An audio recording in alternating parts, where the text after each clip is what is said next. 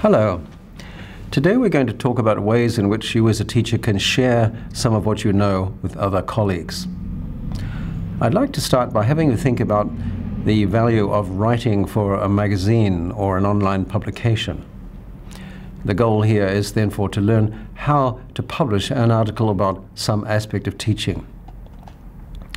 I think we need to assume that the field of language teaching makes progress through teachers, researchers, and other professionals sharing our knowledge and experience. And one way this occurs is through the many different kinds of professional publications that are available in the field. So I'd like here to focus on how to write an article for publication for an audience of teachers. How do you start? Well, first of all, we need to recognize that there are many different kinds of publications for teachers. Some may be in print form, some both in print or online, or some only available online. And these different kinds of publications are of many different types. There are local or regional publications. There are international journals such as ELT Journal. There are publications for special audiences such as for ESP practitioners, for example, or for teachers of young learners and for teacher trainers. Some of these publications primarily focus on practice, while others are perhaps geared either towards integrating research, theory and practice, or towards research and theory. So you need to know the kind of publication that you're aiming for. Then you need to think about the purpose of writing for publication. All publications, no matter their audience, depend on contributions from teachers like you. And writing for a suitable publication is a good way not only of sharing ideas and experience with others, but also helps clarify your own ideas about an issue or topic. Increasingly, journals are now online and can publish more quickly than in the past. Writing content for websites, for publishers, or teaching organizations is also a great way to break into writing, to get started in it. So, first of all, it's important to decide on the kind of publication that you feel you could write for. Is it an online publication, a newsletter, a magazine, or a research journal? The next step is to familiarize yourself with your chosen publication and its audience, the content of the articles it publishes, and the style and level of articles that it includes. Who are typical contributors? Are the publishers looking for articles, for book reviews, for reviews of teaching materials? And what guidelines do they give for contributors to the publication? Also, you need to think about how should submissions be written and formatted. Then reflect on your own teaching experience and situation. You might have an interesting or novel teaching idea, an experience that prompts rethinking or additional ideas about a topic that you might like to respond to or expand on.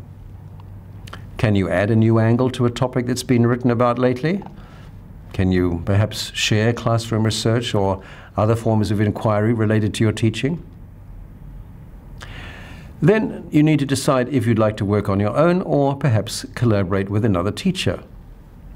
If you are new to writing, it's often easier to write with a colleague.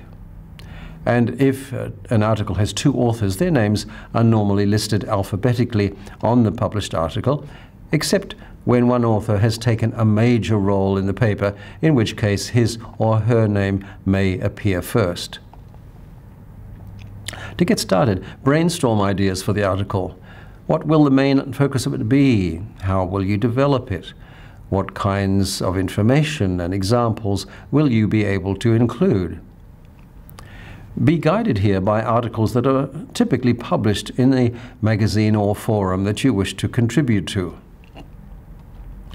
And then show a draft of what you've written to your colleagues. Don't be discouraged by criticism or suggestions for a writing.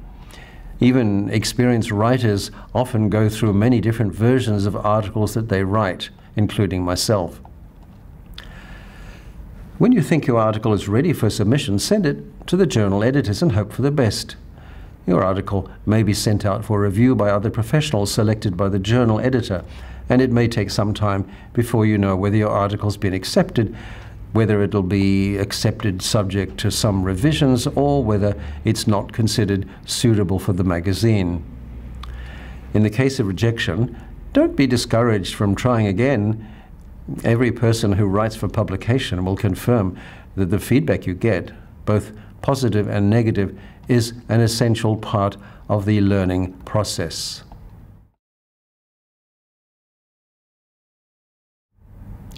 Another way of sharing your knowledge and expertise with others is to make a presentation. And so I'd like to discuss how you can clarify and share some of your teaching ideas through making different kinds of presentations. Sharing ideas with colleagues through presentations enables you to share innovative ideas and practices that can also be used to clarify issues and problems, and it provides an opportunity to develop a sense of collegiality in a school. So let's focus now on how to use presentations within a teacher support group or as a professional event such as a workshop or conference. First of all, presentations. I still remember clearly one of the first presentations I made, which was in Albuquerque, New Mexico. And as a young scholar, I guess I wanted to demonstrate that I knew something. The audience listened politely, and then afterwards a respected professor gave me some useful advice. He said, "Don't try to tell people everything you know." So over the years I found myself giving presentations to groups as small as 10 or as large as 2,000, and more often these days through webinars like this one or other online sites. And this has meant learning to improve my presentation skills. Let's think about topics for presentations. There are a wide variety of topics that are suitable for presentations. For example, it might involve a report on teacher research, such as an action research project, or a presentation on a set of materials and activities you've prepared. Perhaps it could be a case study of a successful or unsuccessful learner, or of a class that created a particular challenge for you. Or it could involve also a presentation based on a conference or a professional seminar that you have attended. What are the guidelines that you should follow in making presentations? Well, here's a list of suggestions I try to keep in mind when I plan and deliver presentations. First of all, you have to start with a strong opening to catch people's attention. It's hard to regain interest if you have lost your audience at the very beginning. Keep your introduction short and sweet and get to the point. Tell the audience what you'll focus on and what they are likely to get out of the talk. Also, keep your audience in mind. Why is this information worth sharing? What's in it for them? Try to make it relevant to your audience's needs and interests. It's also important to keep to the main points and not to overrun. Don't try to tell your audience everything you know, as I did when I started out. Be concise. Remember that even adults have limited attention spans. Of course, it's useful to have notes, but don't read from your notes. And make sure people can hear you and don't talk too fast. Also, try using pitch and tone to make your voice more interesting and to hold your audience's attention.